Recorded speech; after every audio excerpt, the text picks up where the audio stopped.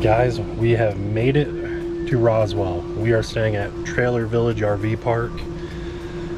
Brittany took an assignment, travel nurse assignment here in Roswell, so this will be our home base while we're here.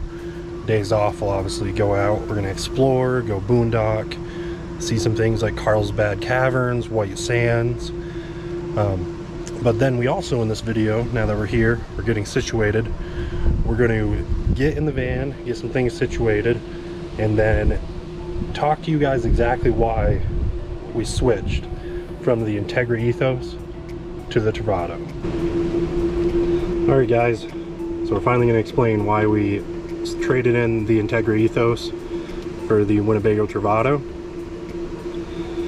I guess you want to go first, or yeah? Well, everything was fine when we first bought it. We didn't even go to the dealership thinking we were even going to purchase a van that day. The Ethos just happened to be there, and we really liked the look of it, and we thought at the time that it had everything that we were going to need. And I guess it's hard to pinpoint when the problems first started, but the one I remember is the first time I tried to take a shower, and it was freezing, and then we couldn't get any hot water the entire time. And that was way at the beginning of owning it that I remember. Do you remember any problems before that? Just typical RV problems, like we had a piece of trim fall off while we were driving to Florida the second day of owning it, but that's neither here or there. That's expected, you know, with an RV, unfortunately, which is something I should say. People that own RVs, you guys need to stop with this like mantra that when you buy something new you should expect issues, because that's not the way that it works in the world with any businesses. You know, I was in corporate management for over 10 years. The businesses I worked for, we would have went out of business if that was our mantra. So we need to stop allowing that to be a thing and put a little bit more pressure on the manufacturers to actually stop just trying to push quantity and build a little bit better quality. But that's a side note. That's something that really irritates me about the RV community. I've had RVs since I was a little kid, grew up with it. Everybody in my family went camp the whole summer, every single summer. So I've been around it my whole life, and it's always been that way, unfortunately. Probably for like the last 15-20 years previous to that, people actually built a little bit better quality for the most part. Let's get back on track. That's just something that irritates me, that we should all address and do our part in making them be held accountable. But those things, you know, unfortunately you expect them. But it was really the hot water, and then obviously testing out the heat for the Truma system we had. So our Truma system was completely shot, no good. And then the control panel dial wouldn't work. We had it working intermittently when we tried it at first, but we had never had a system with Truma in it. Never had a unit with a Truma system, so I didn't know if the dial was supposed to be kind of a hard press dial. Come to find out, not the way it's supposed to be. Here in our Travato, works beautifully. We've used the heat, the hot water, both work great. So that was kind of an issue that arose, and then we joined the group online for the Entegra Ethos owners and wannabes, and from there a lot of people started having similar issues to do with electrical, and then just kind of build quality that was very subpar to our standards, and everybody's on there. And there were things that we could have went through and got fixed, and I could have put in my time and energy kind of reinforcing some of the build issues, especially with the bed. So we had the split bed. It was the 20T. So there were the two beds that you could join together to make a king bed. But unfortunately the supports in it and the design was just very poor. So I was scared to even get on top of it. It would bust through, and pretty much everybody in that Facebook group had that same issue, and reported it, and it's a big complaint.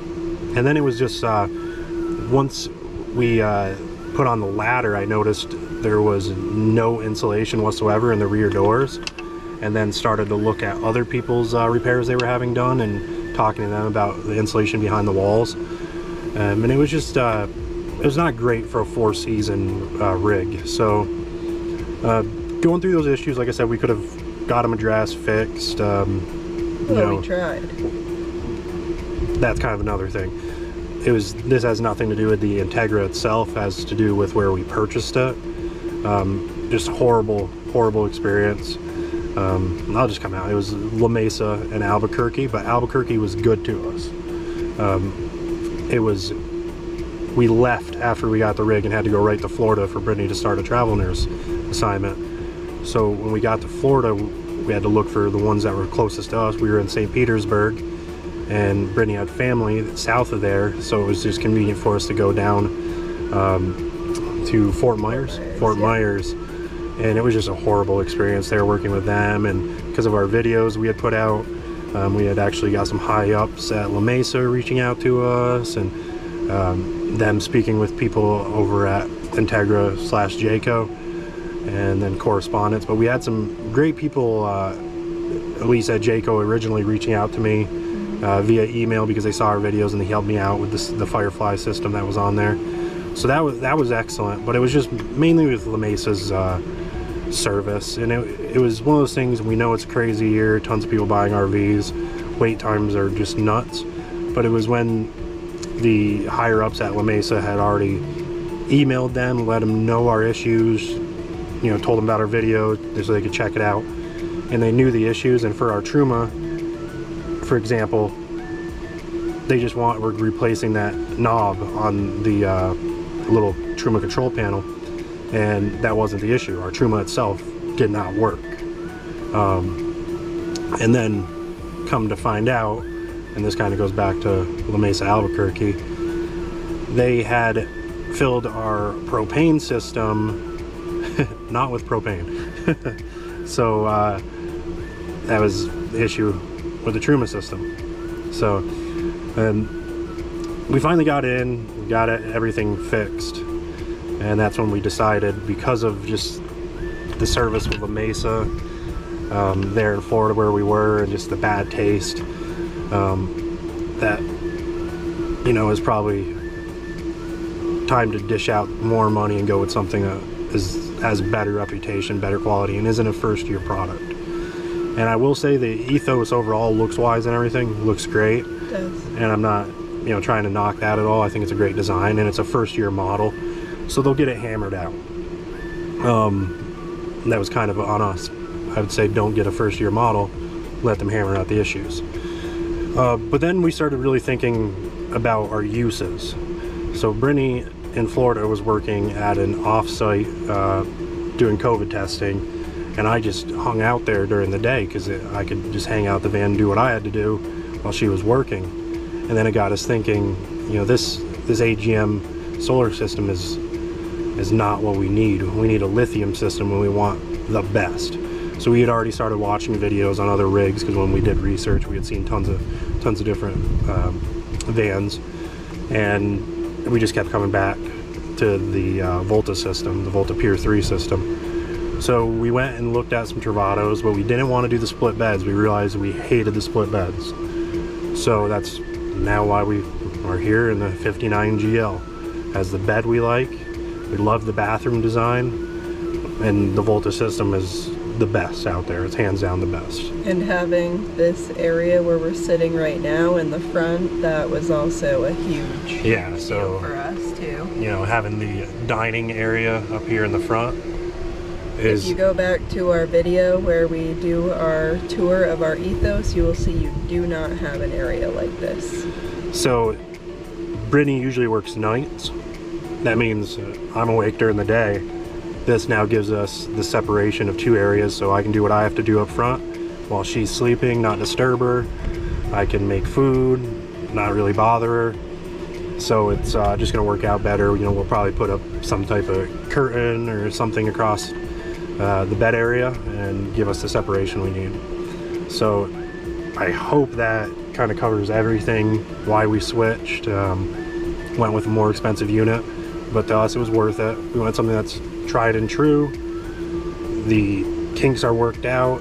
It has the Volta system, which is just the best out there. It meets every need we want, because we prefer, even though we're at a campsite, like I said, it's one of those things where we would rather be out boondocking if we can. And with her schedule, it allows us to boondock, you know, about half the week.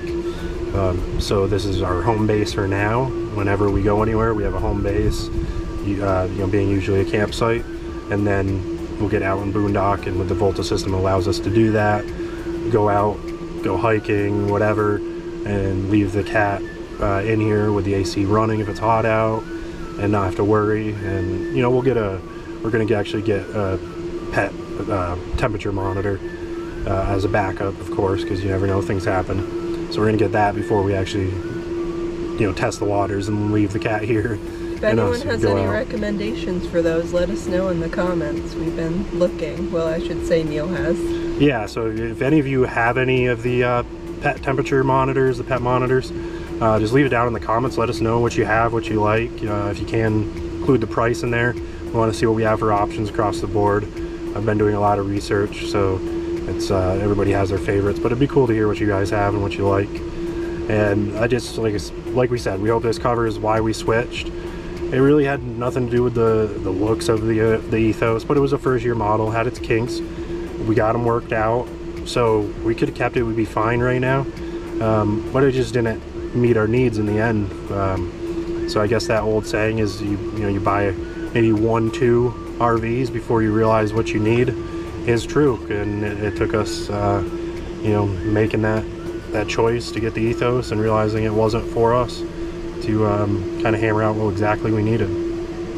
So hope you enjoyed. Leave comments down below, ask any questions, give us your recommendations for the pet monitor. We appreciate it. Thanks for watching. We hope you enjoyed the little trip here from Albuquerque to Roswell, and we have some more things planned upcoming. Subscribe to our channel if you haven't already. We'd love that. Thanks guys. See you next time.